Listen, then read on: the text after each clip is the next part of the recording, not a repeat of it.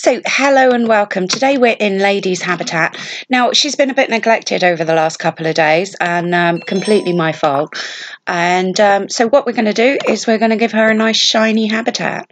All right, so I just harvest my apples, and what I'm going to do is I'm going to remove everything from the habitat.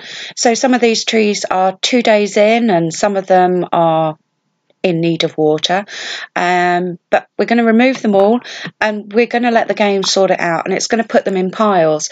So I've got my apple trees, that are like 1 day in, and I've got my apple trees that are ready to harvest. So I'm going to put my big trees at the back, makes sense to me, and I'm going to put my small trees at the front. So yes, and that's all I'm doing. It was a bit untidy, excuse me, and you can see that I haven't lost anything from doing this.